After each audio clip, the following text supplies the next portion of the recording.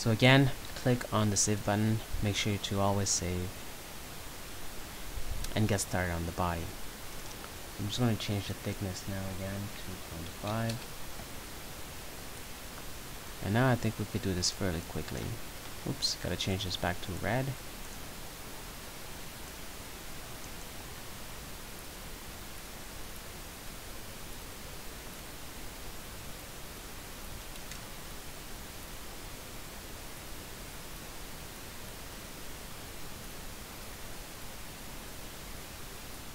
Make sure you do have the magnet tool here enabled, it does help.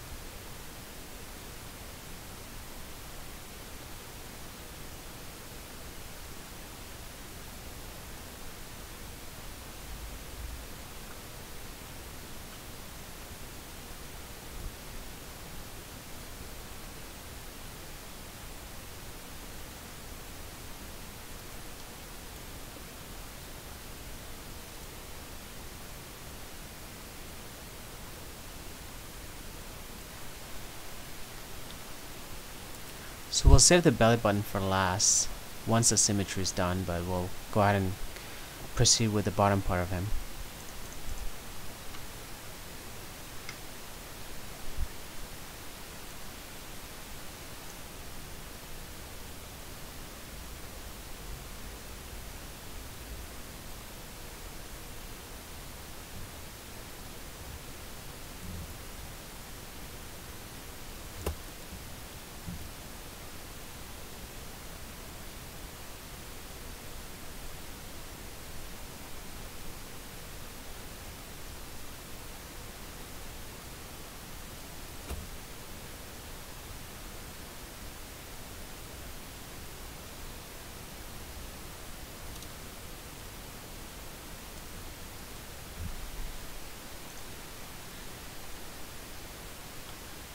So we're basically almost done.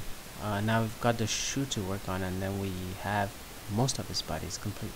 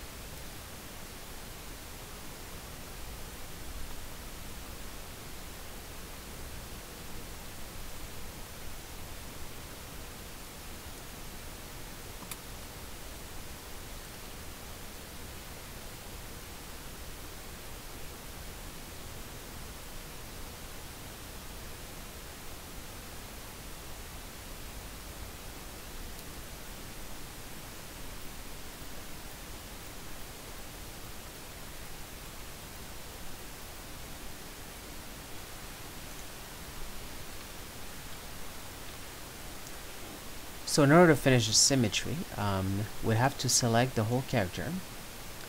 Once again, hit Q or the transform tool here, and we'll be moving him to that side. So first we'll need to actually create a copy and paste of this in order to move him.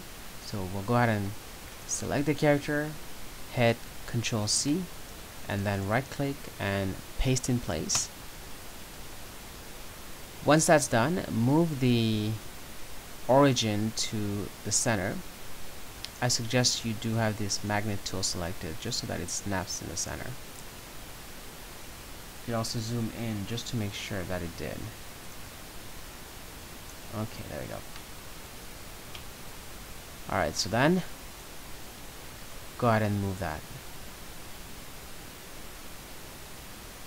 Just as long as it's symmetrical. Alright, so that's done. You could also double check, just by hiding the background reference layer. And just for our sake, we'll select this whole thing and change the color here to black. So select the whole thing and black. We're actually in the finalizing process. As you can see, there's a few gaps because of our symmetry, so to fix that it's pretty easy. You just need to drag these lines to that. Make sure that as you do have the snap object tool selected.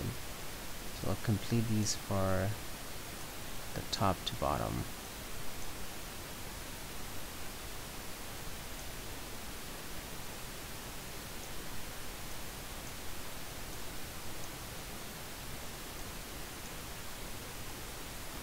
Okay, and just to give this a bit more final detail, we re-enable the bottom layer, and maybe we'll give him some abs here. You could always fix the final. See, if it does this to you, it means that they're not properly connected. So you could always select these and hit the smooth button. That's a bit better, but not quite.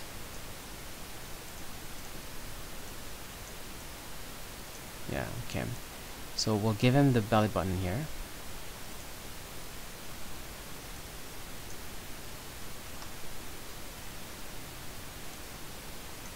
Alright, and maybe we'll give him a few abs.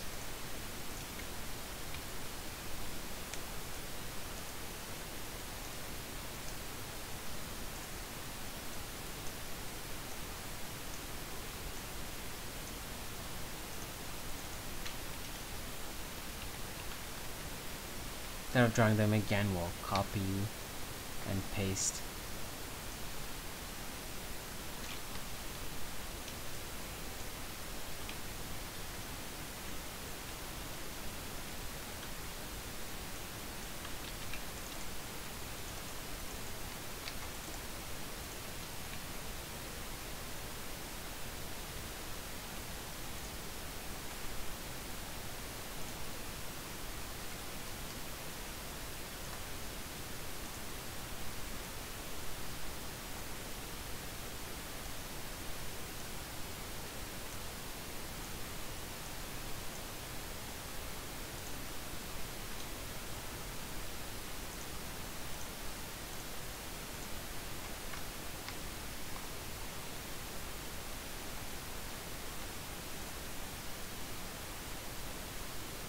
Yeah, I think we're pretty much done.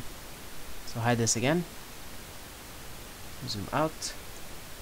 Now you can finally select the whole character and place him somewhere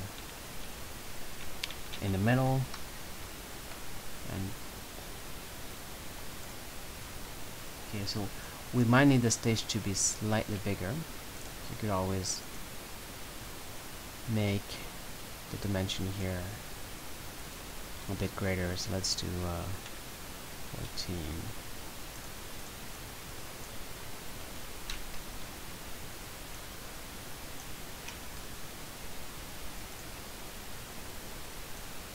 Okay, so there you have it.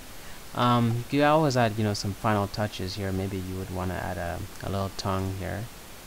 So So we'll just do this quickly.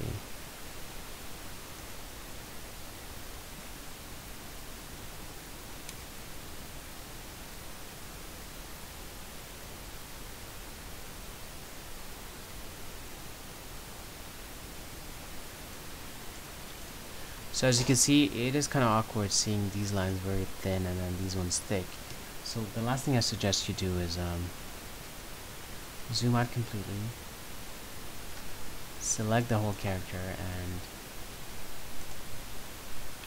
give it a uniform thickness. Let's say 0.4.